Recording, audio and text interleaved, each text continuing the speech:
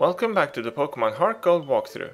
In the last part we defeated Gym Leader Lieutenant Surge in the Vermilion Gym. We earned the Thunder Badge, and in this part we will head to Saffron City and challenge the Saffron Gym.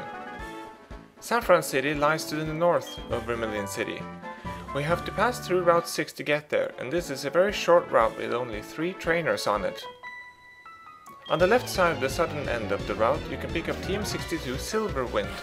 This is a special based bug type move with a base power of 60, and it has a 10% chance to raise all of the user's stats except evasion and accuracy.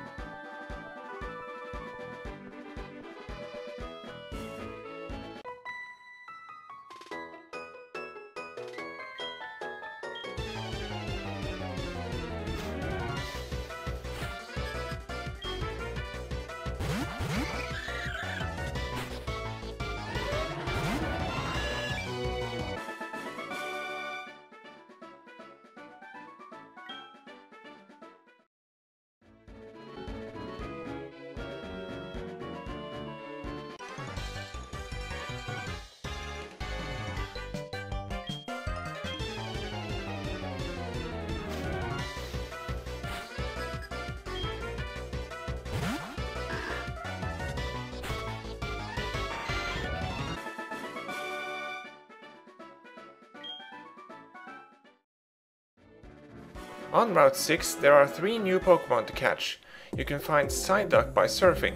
This water-type Pokémon can be trained in a number of ways. You can train it as a pure water-type attacker, or you can mix things up by adding a few Psychic-type attacks.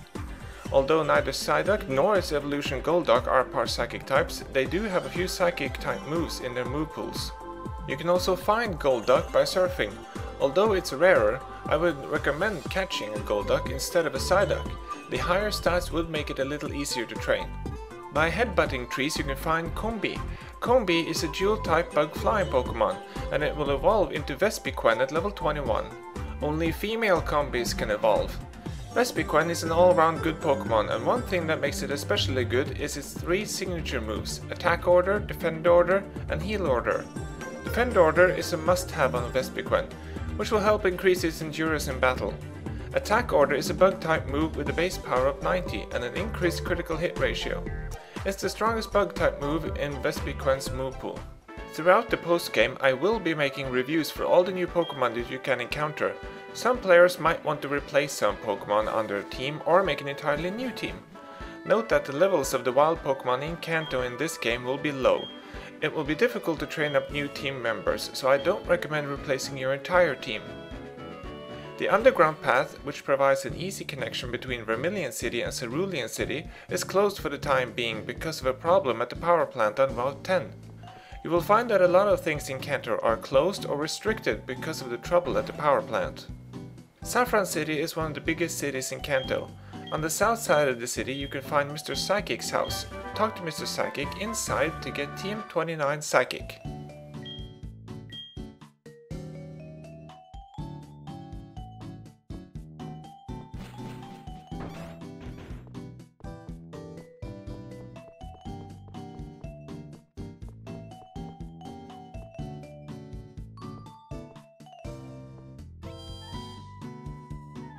This is the headquarters of the Sylph Company. Most of the building is inaccessible and only the first floor can be explored. Talk to the guard at the elevator to obtain an upgrade. This item can be used to make Porygon evolve into Porygon 2 when traded while holding it.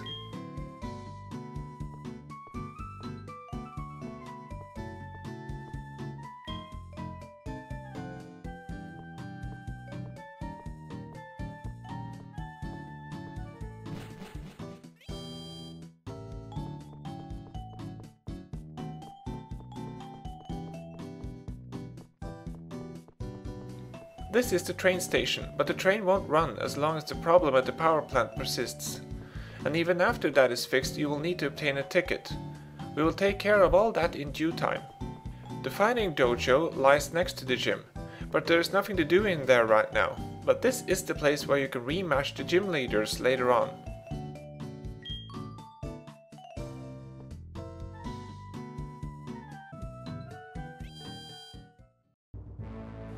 This is the Saffron Gym, which specializes in Psychic-type Pokémon. To get to the leader Sabrina, you have to navigate the teleportation paths scattered across the gym. There are 4 gym trainers in here.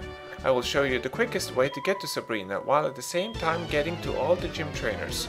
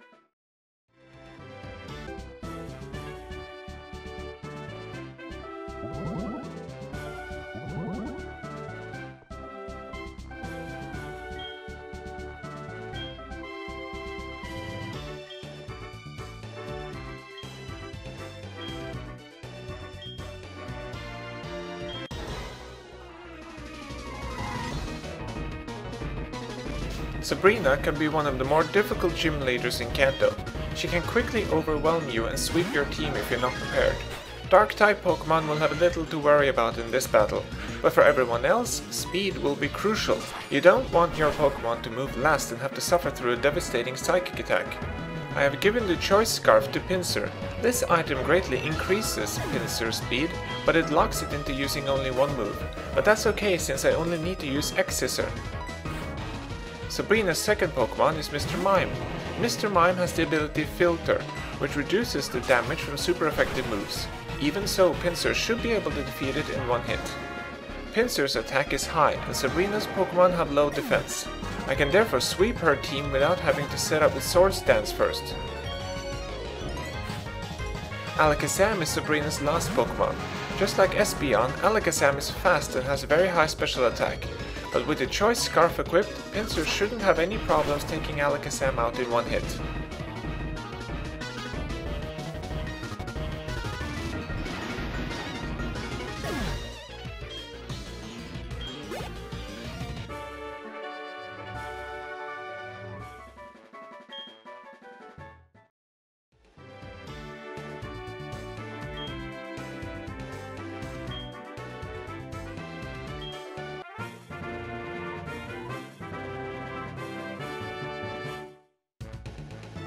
Sabrina gives you the Mars badge and TM48 skill swap after the battle. Skill swap is a status move which swaps abilities with the target.